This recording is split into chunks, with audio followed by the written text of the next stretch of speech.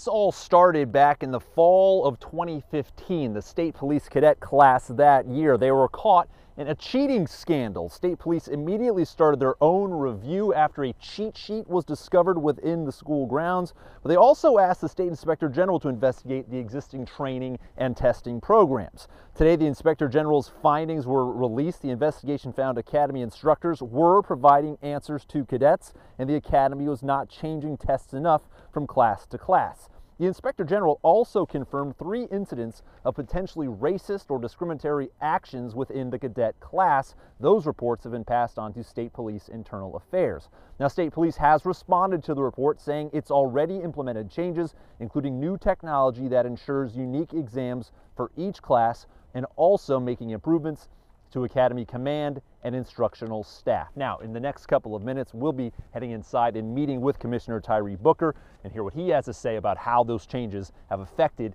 the cadets moving forward. At State Police Headquarters, Mike Straub, News 8.